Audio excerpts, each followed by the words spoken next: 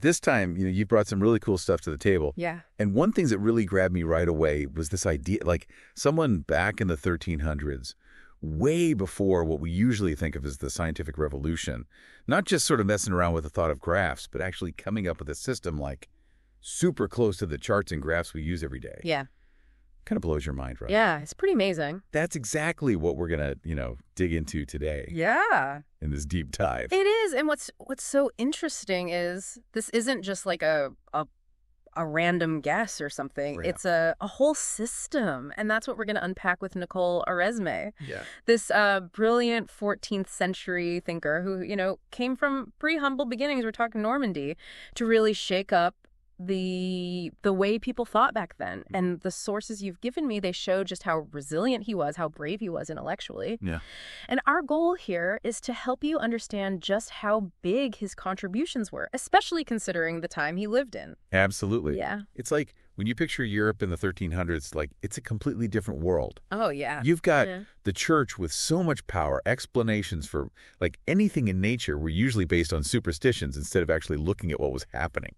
Yeah. It's like so different from, the way we are today, like with data and everything. Totally. And yet in all of that, you have Oresme Yeah. popping up as this total innovator. Yeah. We're going to track his path, see what got in his way, and really zero in on how his ideas in math, physics, economics, even philosophy were so ahead of their time. Oh, yeah. It's about understanding how one person, starting with what seems like not much, right, can actually change the way everyone thinks. Yeah, and as we go through these sources, you'll see that Oresme, he wasn't just thinking in the abstract, His ideas, they actually had an impact. Yeah. They influenced political decisions and even challenged the norms of the time. We've got stuff here that shows his strength, his willingness to question authority, and just how broad his interests were. That's amazing. It's a really strong example of how a curious and critical mind can leave a mark that lasts. So let's start at the beginning. Yeah, how did this guy, Nicole Oresme, from Normandy, no real connections, no wealth or anything, how did he become such a big name in the world of ideas? Where did it all start? Well, the sources really highlight how dedicated he was to education, getting to the College of Navarre in Paris, where he studied theology under Jean Bouedin. Okay. That was a huge step for him. Yeah. But it seems like theology for Oresme was just like a launching pad. Oh, interesting. He didn't stop there. He dove into math, physics, economics, astronomy, philosophy. It's like he was thirsty for knowledge, never satisfied. I can picture him there in Paris, just constantly questioning, trying to figure everything out. Totally. He wasn't just sitting there taking it all in. He was really wrestling with the ideas. And, back then, questioning the accepted doctrines, especially from the church or Aristotle, that could get you in serious trouble. Oh, yeah. But he went for it, carved his own path intellectually. He did. What do you think gave him that kind of, intellectual guts? I think a key thing to remember is, if you look at his whole life, he really valued reason and observation. Okay. Studying theology probably gave him a structure for thinking logically. Yeah. But his natural curiosity pushed him beyond what everyone else believed. Right. He wasn't afraid to challenge the status quo, whether it was in, science or how society worked. Yeah. This independent thinking seems like it was just part of who he was. Which brings us to, this really big moment that your sources talked about. Mm-hmm.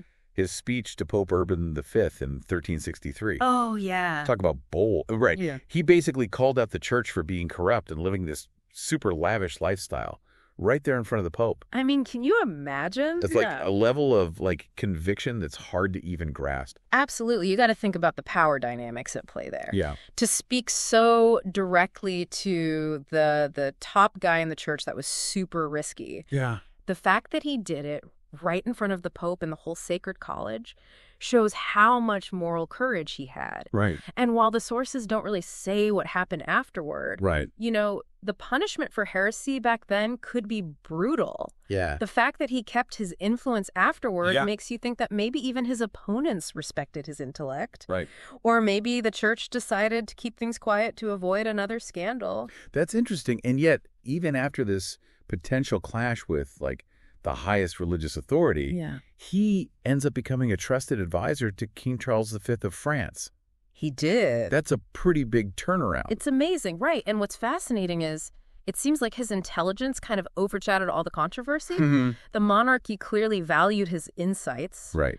And on top of that, his work translating Aristotle's writings into French, that was huge. Okay. Why was that such a big deal?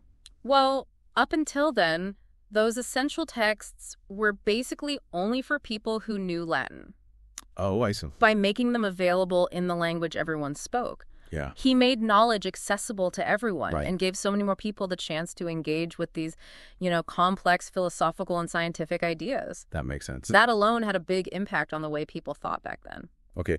So we see him challenging social and religious norms. Yeah. But let's dive into, the scientific and philosophical stuff. Okay. Your sources mention him developing geometric models to actually measure intensities and speeds. Yes.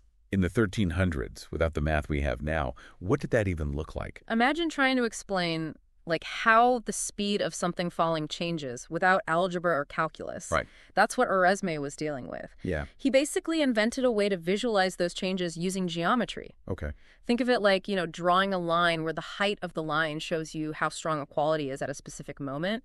Okay. He used shapes to represent how these qualities changed over time or across a distance. Dangerous. This was a fundamental step towards being able to describe the physical world with math. Right. And laid the groundwork for, how we understand physics today.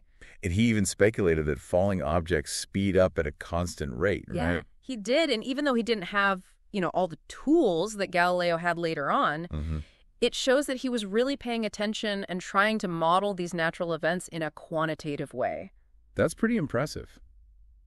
It is. And this is where things get super exciting, especially given your, love for data and visualization. Oh, yeah. His graphical methods. Yeah. The fact that he was basically using a coordinate system hundreds of years before Descartes, that's just wild. Can you break down what his longitude and latitude system looked like and how he actually used it? Okay, so in his big work, Tractatus de Configurationibus Qualitatum et Motum, Right. Oresme came up with this idea of representing the intensity of qualities, like heat or velocity, across, a specific thing, whether it was a period of time or a physical object. Okay. The longitude was the extent of that thing, kind of like our x-axis today. Right. Then at each point along that longitude, he'd draw a line perpendicular to it, Okay. the latitude, whose length showed the intensity of the quality at that point, similar to our axes. Okay.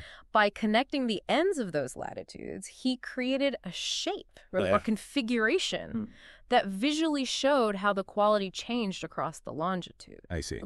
Imagine showing uniformly accelerated motion. Okay. He would draw a right triangle where the base was time, that's the longitude, Right. and the increasing height showed the increasing speed, that's the latitude, and the area of the triangle that represented the total distance traveled. So even though it wasn't the exact same system we use now, with X and Y and precisely plotted points, the main idea showing how two variables relate on a two-dimensional plane was therein. That's a huge leap, right? Yeah. And the sources even point out that he used this to analyze accelerated motion. Yeah. Something we usually credit to Galileo way later. Exactly.